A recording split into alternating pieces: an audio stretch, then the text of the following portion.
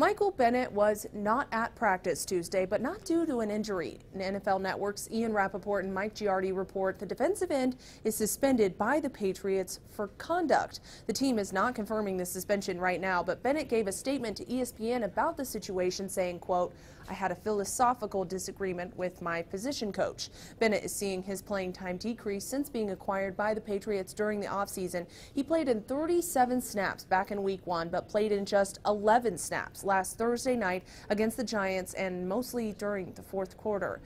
Johnston for WBZ News.